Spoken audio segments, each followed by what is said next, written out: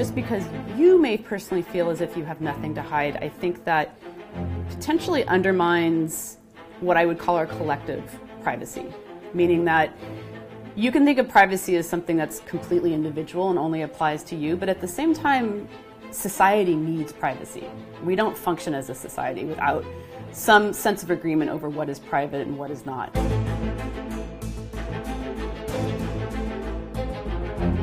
You think you have a moral responsibility to run a platform that protects our democracy?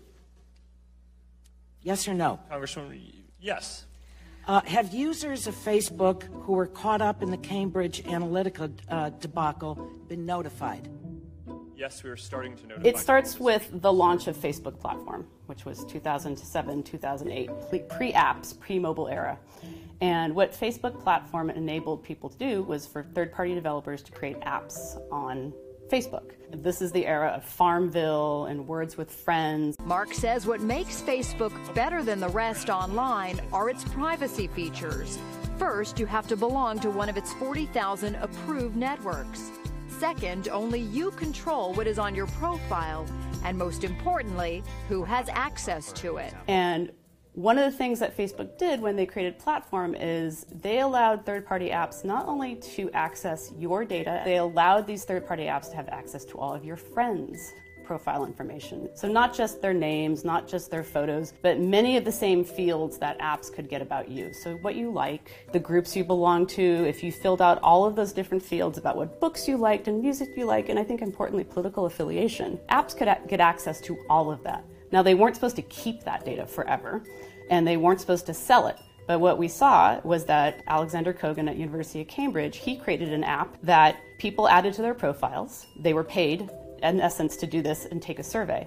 And so he was able to collect data from the people who added the app to their profiles, their survey data from the survey they took, and then all of the information from all their friends. So he had something like 300,000 people add his app. He was able to get something like 70 million Facebook users' data from the original 300,000, and that's because he could get access to every single person on every individual app user's friend list. So from that, he had a very robust data set that he then took and sold to Cambridge Analytica. It wasn't illegal, but he definitely broke his agreement with Facebook. As a third-party developer, you're not allowed or you're not supposed to be able to do that. What is clear to me now is that I made a mistake in not appreciating how people would feel about us using their data, and for that, I'm deeply sorry. We thought collecting people's data like we did was completely normal, accepted, and that people whose data was being collected and transferred knew that it was regularly happening. So there's clearly a big consent issue there around the fact that I wouldn't know if you added this app to your profile necessarily, and that it had my data.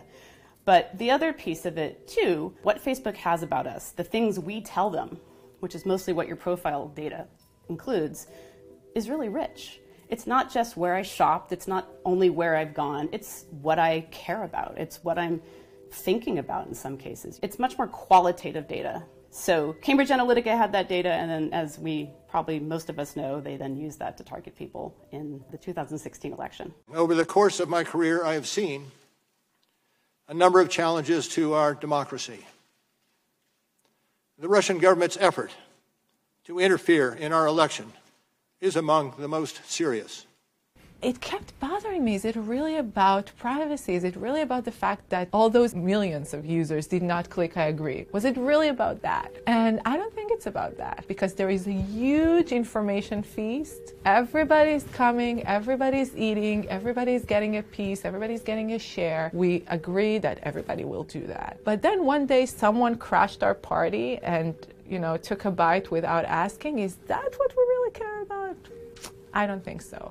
I think what happened in the Cambridge Analytica story is a really good showcase for a problem that we're going to see more and more of. And that's the problem of manipulating people's choices without them being aware, based on the information collected about them. So we already know that information about us is being collected.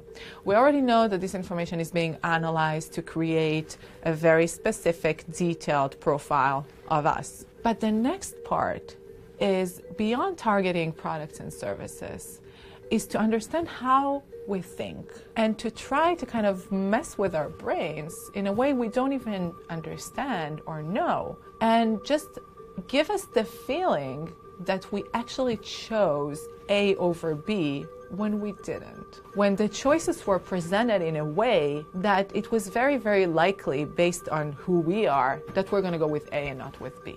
This power to influence people's choices is not new. In the supermarket, the bakery is always located at the very far end of the store because they want to attract you in. You're going to smell those pastries. You're going to walk all the way in. And then on the way back, you might grab something. Also, the candies are always in the eye level of children, so they'll ask their parents. Also, tipping options. They ran a study in New York for New York taxis, and they found that they give 3 options for tipping, and most people chose the middle option because we always look for like something that is not risky. The extremes seem too extreme, so we go with the middle. But what is different about today is that the power to architect choice became personalized. Okay, it's not about general human weaknesses. It's about your own unique weaknesses. And we get to architect choice on an individual level. So if you respond well to fear-mongering messages, that's what we're going to show you. So psychologists studied the search engine manipulation effect, and they found that with undecided voters, they were able to change people's perspectives by, in the extremes, 80%, just by rearranging search results. Google can influence your choice very effectively. They've tested it. Google's algorithm is a trade secret. We don't know what goes into the algorithm. All we know is that we get search results. And we don't know if they're being manipulated or not. I give Google the credit that they do not do that, but they could. Jigsaw is a Google-owned think tank, and Jigsaw ran an experiment that turned into the redirect method that is still in use. The redirect method works like this. It identifies potential ISIS recruits, because when you search on Google, we can learn a lot from your searches. You're very interested in their work. You look for information about ISIS. And then after you're being identified as a potential recruit, Google will start showing you as sponsored content playlists from YouTube with videos that counter ISIS propaganda. I could never condone the act of those who take the law into their own hands and kill civilians. It is wrong. Simple.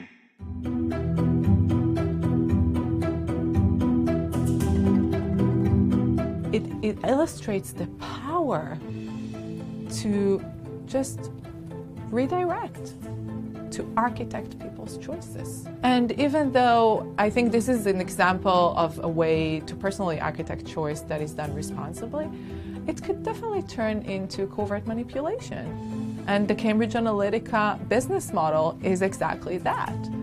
When you have a large number of different personality types and you target to those different personality types information based on what will be mostly effective, this is manipulation. People thought they were making a choice, but they didn't. And I think this is why people were so upset about Cambridge Analytica. This is, to me, is the greatest concern, because once choice becomes illusionary, we are no longer autonomous human beings.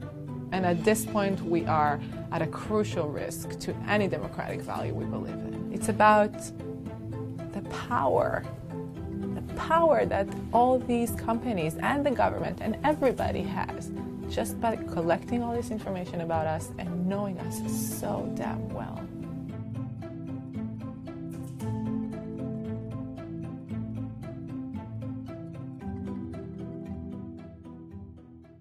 Hey, NBC News fans, thanks for checking out our YouTube channel. Subscribe by clicking on that button down here, and click on any of the videos over here to watch the latest interviews, show highlights, and digital exclusives. Thanks for watching.